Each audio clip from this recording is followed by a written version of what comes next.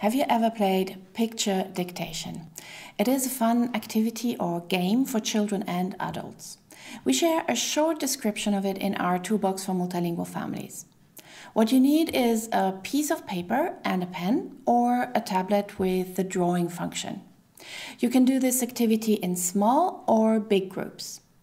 I do it in my intercultural communication trainings, and the maximum of people I played this were 56 online, so no excuse for those who are not physically present. How does it work? Now, one player describes an easy to draw picture to the other players and they draw it. I give you an example of a skeleton description, which means I only describe the essentials things, so not colors, exact sizes, etc. I read it out now a bit faster than I would if people were to draw what I say, so please keep that in mind. In the middle of the picture is a big house. The house has a door and 5 windows. On the roof of the house there is a chimney. On the top right-hand side of the picture is a hill with a castle on the top. On the top left-hand side of the picture is a sun. In front of the hill, there's a river that runs between the hill and the house and ends at the bottom right of the picture. There's a long grass on the right side of the river or on its riverbank. 3 ducks are swimming on the river. On the left-hand side of the house are 2 apple trees. Under the sun, you can see 4 birds flying. Now this is what the picture looked like that I had in mind.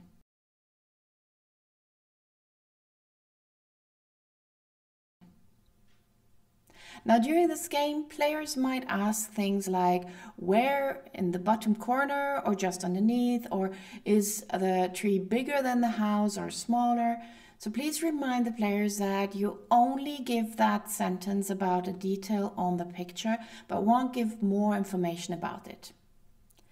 In my description of the picture, you may have noticed that I didn't use many adjectives, like I used big and I used numerals like 2, 3, 4, and 5, but no colors. So the drawing will vary as everyone has different ways to understand and arrange also all the elements, all the items that I mentioned on the page.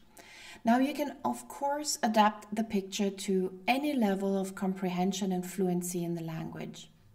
For the youngest ones, for example, you keep it simple and make sure they know what you are describing. So this means that if they don't know yet how a helicopter looks like, you won't ask them to draw one.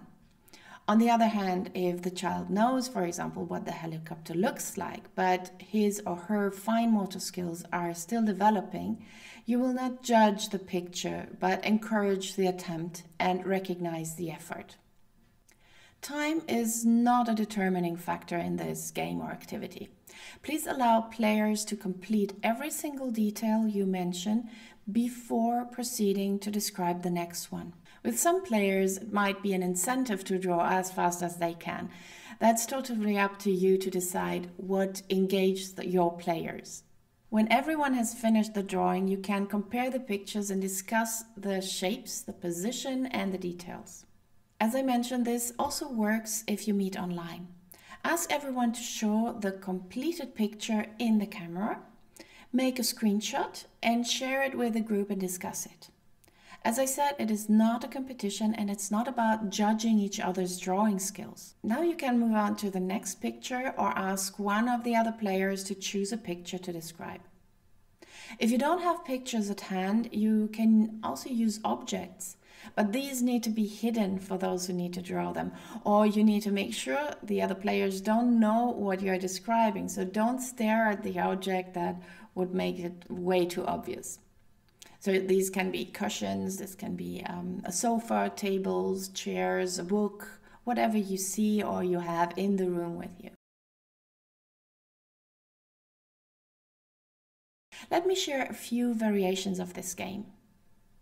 You can make it more complicated by not naming the object or picture itself and just ask the other players to, for example, draw a circle and then draw 2 arrows of different lengths who start from the middle of the circle and point at a place on the circle. This is a very easy one, right? So you might have guessed that it's about drawing a clock or a watch. Now for this same object, you can also ask to draw, for example, a circle and divide the circle into 12 equal parts starting from the middle of the circle. So some will think it's a cake, or maybe it's a wheel, or again, it could be a watch or a clock.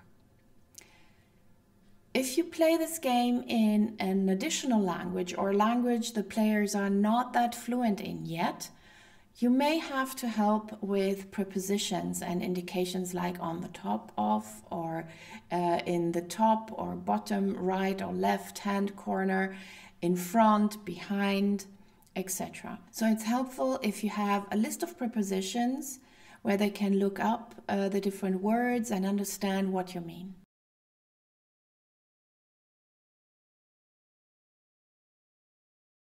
You can also draw pictures or show pictures of the things, the house, the hill, the clouds, whatever it is, of what appears in the picture, and they will need then to put them on the right place on the paper.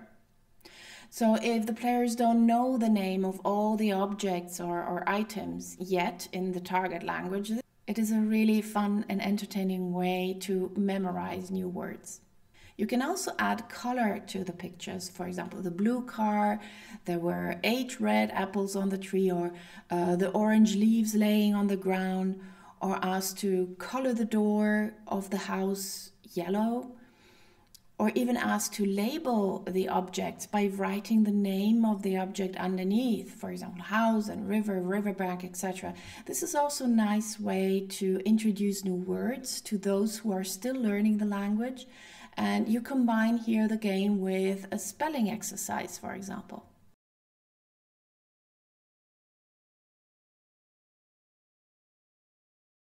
You can also combine it with the telephone game.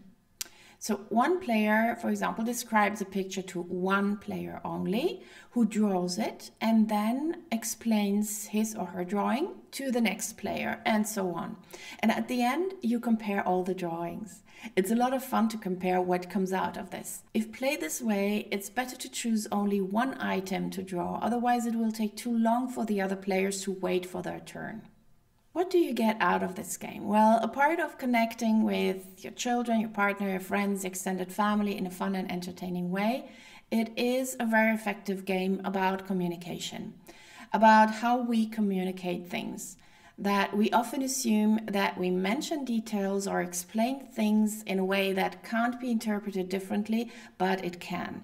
So it makes us more aware of our choice of words. It helps us to see things from other perspectives. And it helps us also to adjust our pace to the other person, and generally gives us the opportunity to put ourselves in the shoes of the person who is drawing. These are only a few ways to play this game. Please let me know how you play it and how you find it in the comments here below.